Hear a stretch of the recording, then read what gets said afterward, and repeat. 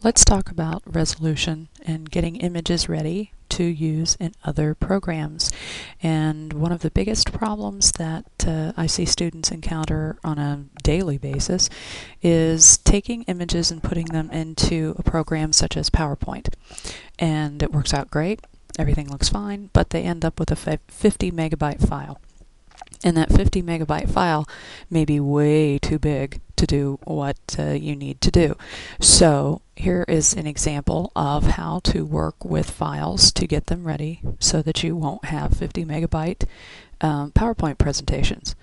So you can see here that I've got several files open, and let's start with this one down here.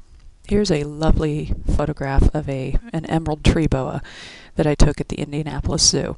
And looks like a decent size here, looks like a big picture, and actually for the resolution I have my computer set to right now, it is a fairly large picture. I can tell that I'm not seeing the entire picture because it's 56.7% of the picture. If I want to see the entire picture, you just come over here to the spyglass tool and you double click, and there it will show you the pixels at 100%. To move around within the picture to see everything at 100%, hold down the space bar, turns your cursor into a little pointy, or not a pointy, but a grabby hand, and click and drag, and you can move around within your picture. So here I can see it's a pretty decent looking picture, so yeah, I want to use that in my PowerPoint presentation. I don't know why, but I do. Control-0 is the keyboard shortcut I just did, which makes the image fit within the available space so that you can see 100%. And one way to make an image smaller would be to make an image smaller through file size would be to crop it, but I don't want to crop it. Say for some reason I want every pixel that I'm seeing in here. So what I can do is I can come up here to image, image size, and then I get this big dialog box, and this tells me everything I need to know about this picture. Right here, my pixel dimensions at this setting equal 853.1K, and that's pretty decent. That's almost 1 megabyte. So if I have 50 pictures in a PowerPoint presentation, then each one being almost a megabyte, there is my 50 megabytes right there. PowerPoint itself, unless you do a lot of animation and stuff, isn't going to generate huge files, but the pictures that you put in it will.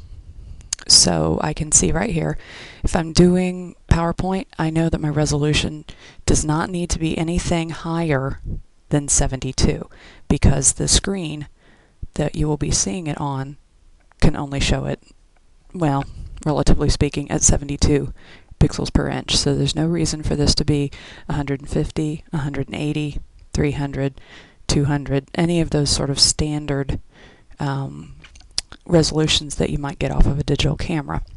Some digital cameras will take it at 72. Once you know that your resolution is correct, then you want to start looking at your width and your height. And up here you can see it in pixels, and down here you can see it in inches. So you don't know exactly how big your picture needs to be on a PowerPoint presentation.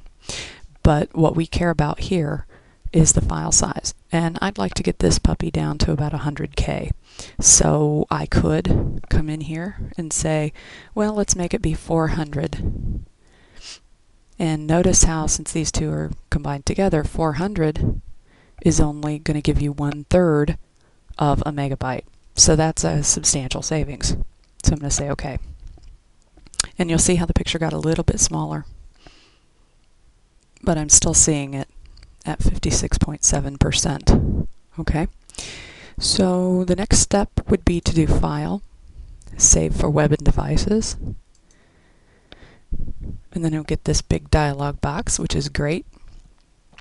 Sometimes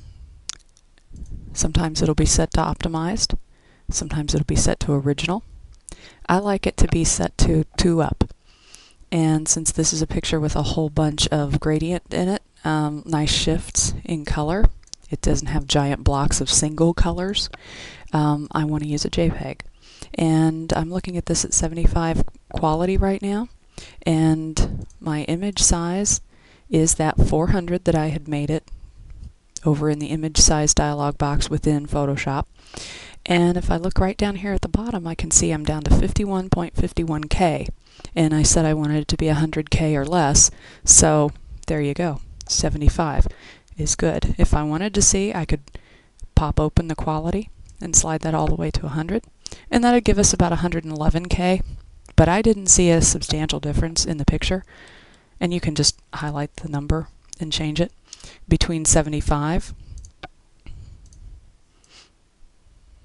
and 100. And the beauty of doing this at 2 up is over here, this is your original image with no compression. This is what your image would look like with the compression that you're talking about.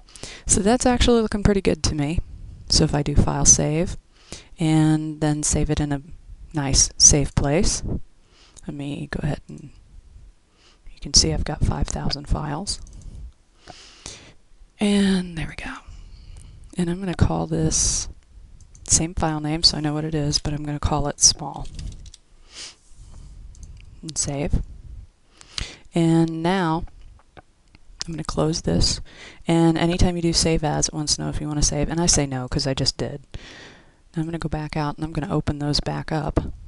Both of those. And there it is. Boa Indie Zoo and Boa Indie Zoo Small. Open them both up. I just held down the Control key to multi-select them, and for some reason my system right now is acting like it's been dipped in molasses, so it takes a long time for things to open up, and that is an optimization problem that I'm going to need to look into. I probably have too many files open and too many programs running, and I also am working on Windows XP, not Windows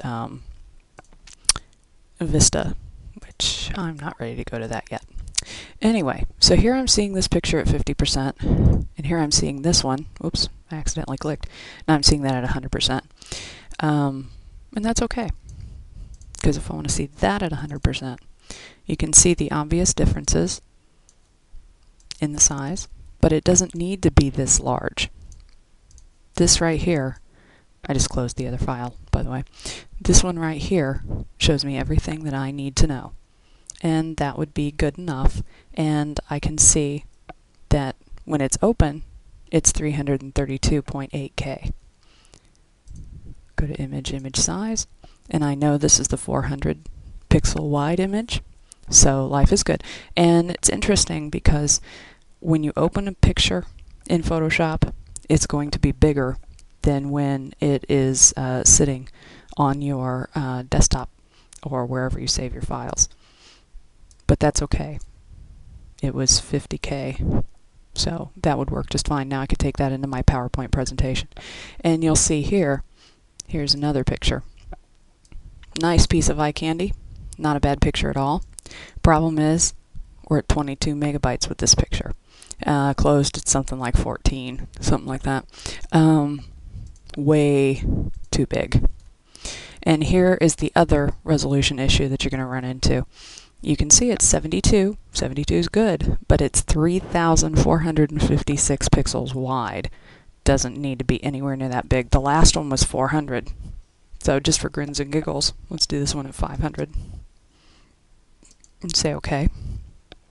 And you go, oh my god, that's way too small.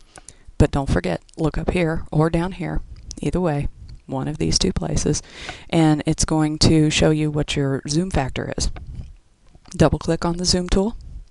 That shows it to you at 100%. Click and drag by one edge, and there you'll see that would be plenty big enough for a PowerPoint presentation. You do File, Save for Web and Devices. Come over here, take a look. Remember I said 100K. You know, that was okay with me. And this is 68.25K. Much smaller, considering it was 22 megabytes before. So now, File Save. And I never save over the top of my big file. I always make another version, which is why I have 5,000 files, but that's okay. And do Save. And there it is. Now it's ready to go into something like PowerPoint or After Effects or any other program where you're going to have a lot of pictures. And I don't save the changes, because that would be saving it over the top of the original one, and I don't want to do that. And there you go. That is one way that you can reduce file size.